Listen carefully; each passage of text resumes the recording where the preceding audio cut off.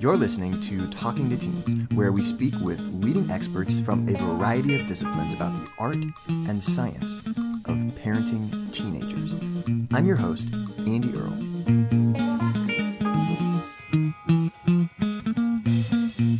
We are here today with Larry J. Young. He is the co-author of The Chemistry Between Us, Love, Sex, and the Science of Attraction.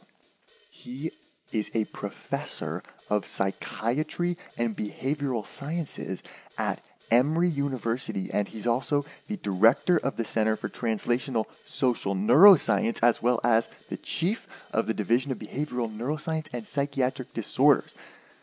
Dr. Young is an expert on a couple of neuropeptides we're going to be talking a lot about today called oxytocin and vasopressin, and how those neuropeptides can regulate the neuroprocessing of social signals and social attachment.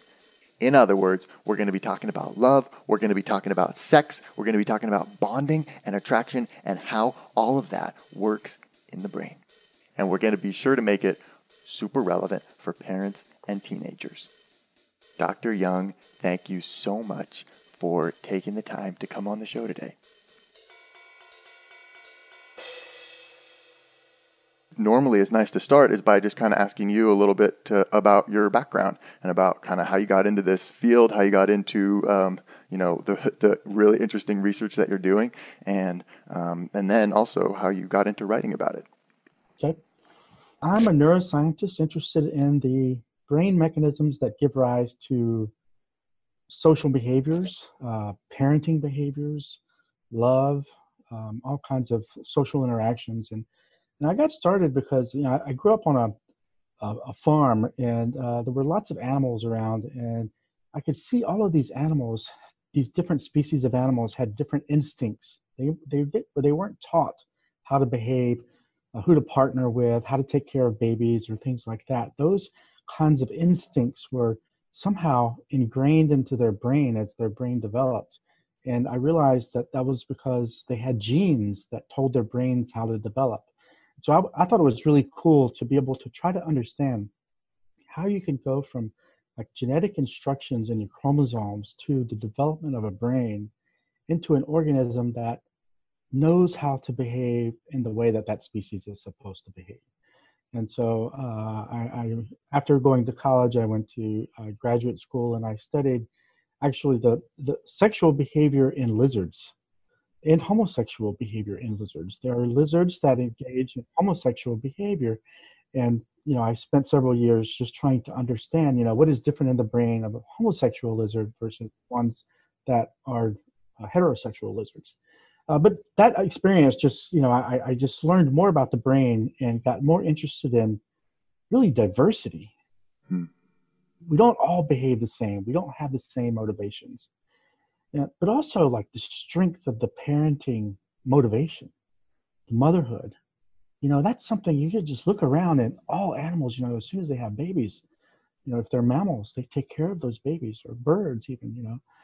So, I wanted to understand how that motivation arises, but also why are there diversity in different species? And when I talk about diversity in behavior, maybe you can think about it in terms of dog breeds. You've got pit bulls, you've got basset hounds, you've got chihuahuas, you got all these different dogs. They're all the same species. Sure. But they have different personality traits. And so you can understand that, from the brain. But also from a more practical perspective of, why is this important?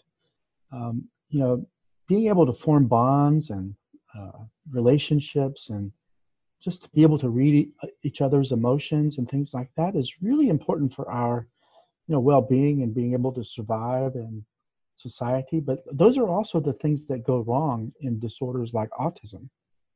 So it turns out that the work that we've been doing, which we'll talk about later on these little voles, is giving us insights into how we might improve social functioning in diseases like autism. So that's why I'm in the Department of Psychiatry at Emory.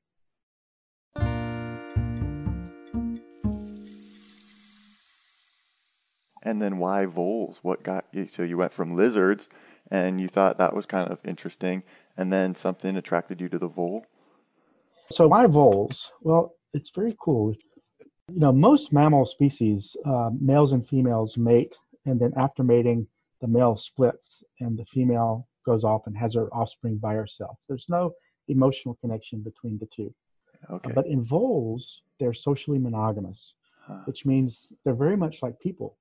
When a male and a female prairie vole comes together, the male will court the female. If the female likes that male, she'll let him mate. And when they mate, something magic happens in their brain so that from then on, those two guys want to be together. They Mm. nest together and they raise their offspring together, generally for the rest of their life. Not all prairie voles do that. If you look in the wild, about 60 to 70% of males have a female partner that they're living with, living that lifestyle. About 30 to 40% of the males just remain bachelors all their life. They decide they don't want to, you know, settle down and have a nest. Yeah. But even though, they're monogamous, very few are completely sexually faithful. Sometimes they do have an affair, right? An extra pair mating, but they will always come back to their partner. So to me, it just seems like, that's a really good model for human behavior, right? Wow. Yeah. Sounds familiar. But the other thing about the voles is that there's a different species of vole that looks just like prairie voles. Huh. If you saw them in your backyard, you wouldn't be able to tell them apart. Okay. These guys are loners. They're called meadow voles, Ah. and they just don't care about being around others. So if you think about kids, some kids are very social. They got lots of friends. Totally. Yeah. Others are they just don't need that, or they don't know how to achieve that. Meadow voles are like that, and they mate and have babies just fine. But the males don't stick with the females. The female doesn't like the male after that. She has her babies, and she actually abandons her babies 2 weeks after they're born. Wow. They're able to survive. So, uh, Good luck. but it's just different strategies, Yeah. right? Yeah. And both of those strategies work They're in nature, still right? alive and kicking as a They're, species they're, or whatever. they're still around. So this is because of that. These species that are so closely related Yeah. look the same, but they have this very different kind of social behavior. I thought, wow, Behaviorally. this is Right. a great opportunity to try to study in the brain what makes some animals be able to have these close relationships and bond, and others, well, that's not so important.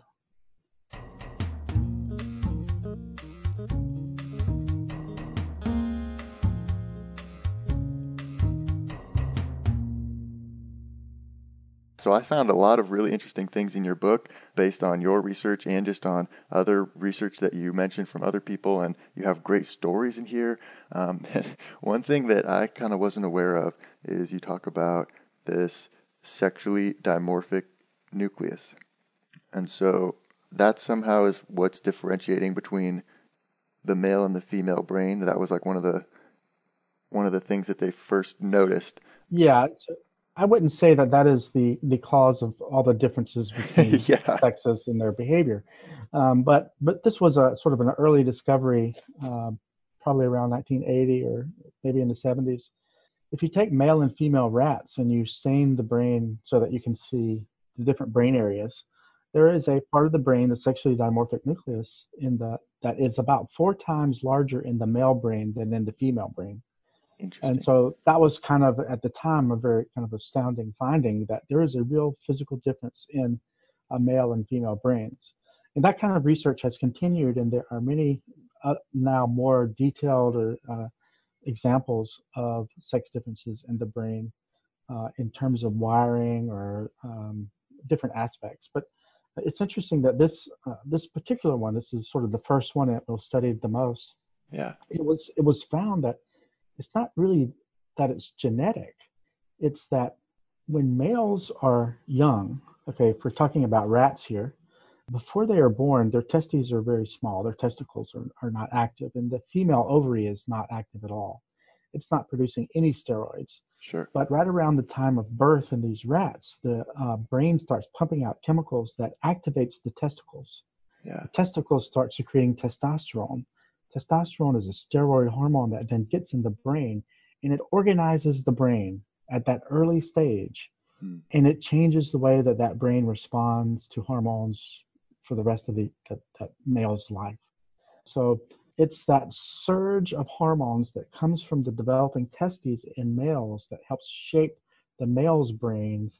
And that's partly why males, snips and snails and puppy dog tails, maybe, males have different kinds of behaviors from that early kind of surge. And in humans, that surge actually happens before the infant is born. But yeah, it causes some real sexual differences in the brain. And of course, there's also many cultural differences that uh, add on top of that once a child is growing up, whatever particular society and culture they're in. The cultural differences can add to that. But not all the differences between boys and girls are learned.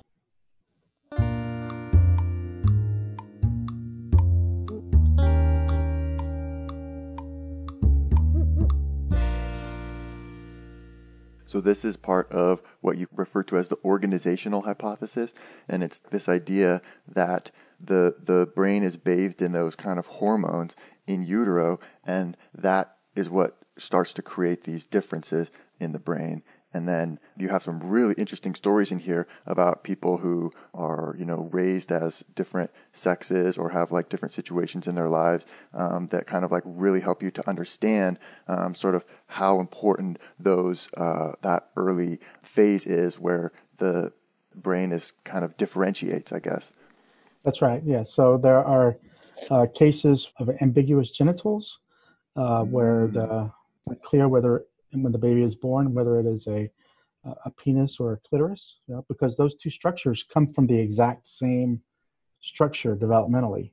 At early stage in development, the penis and the clitoris look identical, and it's only yeah, the testosterone that comes from the testicles, which I already mentioned is going into the brain and changing things in the brain.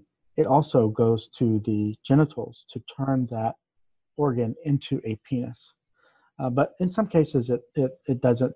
Uh, there's variation in that. It's not like a switch, right? So if for some reason the infant doesn't see much testosterone, it doesn't grow a robust penis, then um, in the 60s and 70s, there was a lot of work where they were doing sex or gender reassignment, right?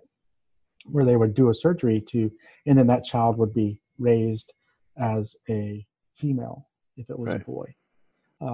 But that child had testosterone still some early in its life. yeah, And then when they became adults, even though they were raised culturally as a female, when they became adults, then suddenly they their identity was male and they yeah. wanted to change.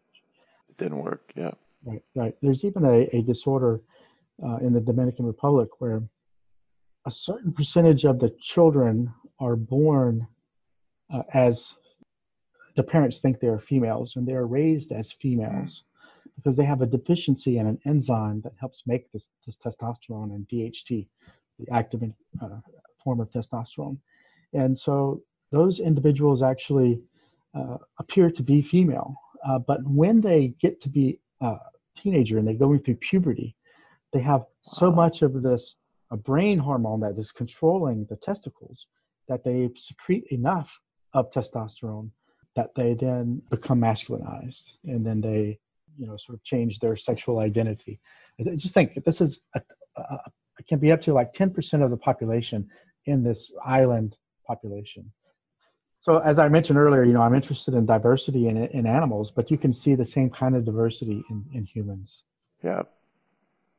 I thought that story was so interesting in the book about the Dominican Republic and yeah, ultimately where you guys go with it and how you explain it all, then it really makes a lot of sense. And it really helps you understand the concepts, I think, when you see that in context.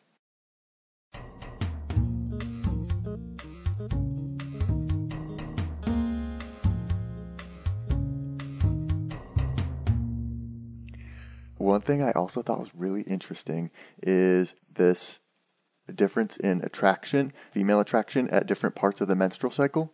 and you talk about maybe it might explain why some women become entangled with bad boys. So I guess this is something that I was not aware of when I was a teenager, but that I think I would want to know, And so I guess, and especially I'd want to know if I was a female teenager, because it's really affects your life, I guess. And so could you talk a little bit about what that is and how that works? Well, yeah. So if you think for most animals, let's talk about animals for a second before we talk about humans, because Yeah. we are an animal, and our behavior was sort of shaped in our evolutionary history. But for animals like cats and dogs and rats and mice, females are absolutely not interested in sex until they're ovulating, Mm, right? Sex is for ovulation. So sexual attraction only happens when the egg is ready to be fertile, right? So if you think about cats, anybody who has a cat in heat, they know how different their sexual motivation changes from when they're not in heat to when they're in heat. Because what happens is you have these hormones in the female, estrogen and progesterone, that are secreted by the ovary, but not secreted very much until the egg is about to ovulate. And at that point, those hormones go into the brain and suddenly change that motivation of that cat. So if she's in heat, she'll do just about anything to get out of that house and to find a tomcat. Okay. yep. And so that's animals, right? Humans are quite different, very different from that. We are not totally enslaved by our hormones.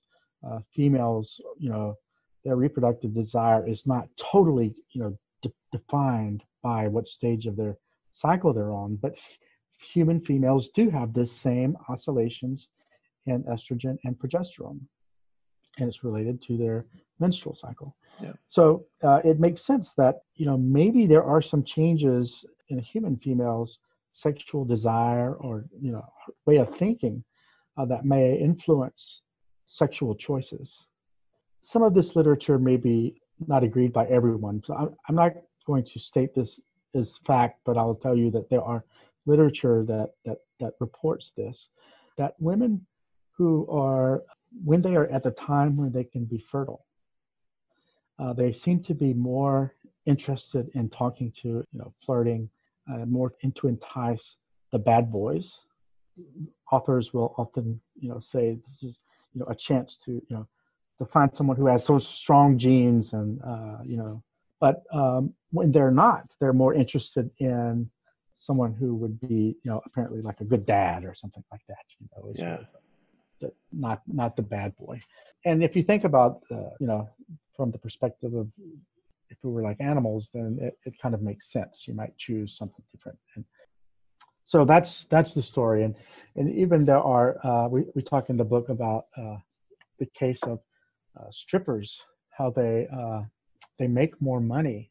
There was a study that showed that strippers make more money when they're ovulating. Like a lot more money. They get like twice as many tips or something. You Yeah, reported the dollar amounts in here. It's crazy. and that's probably not because the men can somehow sense that They're they're not, ovulating, they don't know. Yeah. but maybe those women are acting differently at the time they're ovulating. So, for Yeah. example, there are other studies that we mentioned where women at certain times of their cycle are more likely to buy or wear really sexy high heel shoes or clothing, things like that. Mm, But like I said, that literature, some people contest that, and interesting. I'm not exactly sure how much of that is really true now. That several years after writing the book, so I'm not trying to promote that idea, but there Okay. are studies out there showing that kind of thing, and maybe parents can make up their own mind. It's definitely interesting, and it would be some. It's definitely something to think about and know about, and yeah, to always be mindful of and consider how things like that can affect us. And I guess it's just an example of like how important biology is and what's happening in our body, and like the whole picture is on our decision making process. And Oh, absolutely. And even in um, well, in both boys and girls, pre-puberty yeah. versus post-puberty, there is a huge difference, and that's not just because someone told them that they should be doing this, that Hmm. certain topics should be occupying their thoughts. This is, this is real changes that are happening in the body that are just, these hormones are getting into the brain, causing transcription changes in, of genes in different brain areas, and all kinds of things happening in the brain, and it's a real phenomenon.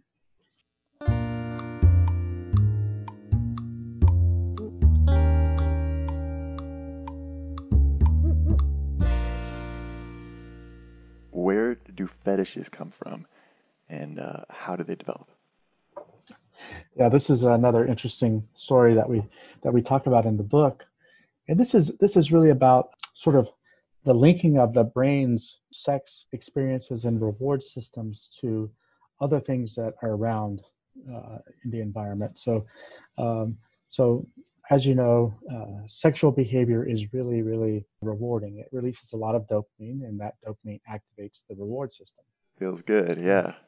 Yes, and at that time, there's a lot of seeking of activation of the reward system during teenage years. But Yeah. so we talk about a study, and again, this is not my study. I'm not trying to promote this idea, but there are people who have said that, maybe fetishes for things like shoes, which, why would someone have a fetish for a shoe? That has nothing to do with Right. sexuality. Yeah. But one of my colleagues, Jim Faust, formerly at Concordia University, made the proposition that, maybe teenage boys, when they have their first sort of a sexual experience through masturbation, maybe they're in a place where there are shoes and the Yep. mother's closet or something like that, and Right.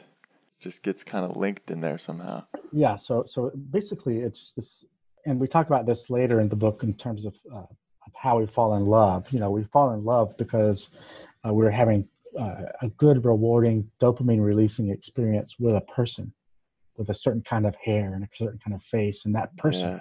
we develop a fetish towards that person. And so that's a natural process of bonding. Yeah.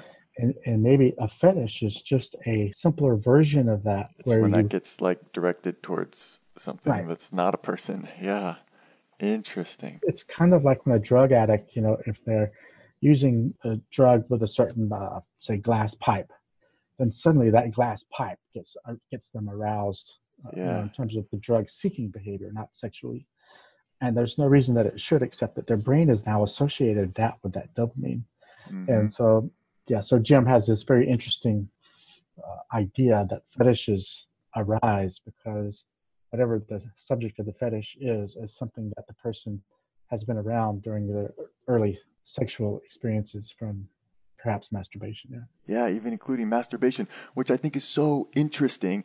And, parents don't want to talk about masturbation with teenagers. It's awkward. I get it. But I think it's such a good example of how it's important at like whatever your teenagers are doing, they're masturbating right now. And how are they doing that? And that actually matters. And that could be creating some of these things. There could be weird fetishes getting created just because, they're forced to like masturbate in a closet or like so weird because they feel like embarrassed or ashamed about it because it hasn't been talked about or whatever. I don't know. But I think, having the conversation and bringing it out in the open Right. is good, and Certainly, masturbation is a natural process that yeah, a very large percentage of people do during development, and it shouldn't be. People should not be made ashamed of it because that creates a lot of kinds of confusion in the brain that I think is probably not good. We are here today with Larry Young talking about love, sex, and the science of attraction. And we're not done yet. Here's a look at what's coming up in the second half of the show. So there are ways of bonding. So there are studies that show that in girls, when they hear their mom's voice, they get oxytocin release. If they get a text from their mom, they don't. The one thing I want to point out is that, by studying this in animals, we gain insights into humans. And those insights not only tell us, maybe why our child behaves in a certain way, but it also gives us tools to be able to improve people's quality of life. the oxytocin stimulates that bonding and that motivation to nurture. But if you don't have that to begin with, then you have to use the rest of your brain, your cortex, to say, I need to do this in order to stimulate this oxytocin system. And if I do that every day, or increase that, then I will have a stronger connection with my child. And that stronger connection may actually help build a more healthy social brain that will help them get through adult life. Want to hear the full interview? Sign up for a subscription today. You get unlimited access to all the interviews I've conducted. It's completely affordable, and your subscription helps support the work we do here at Talking to Teens. Thanks for listening. I'll see you next time.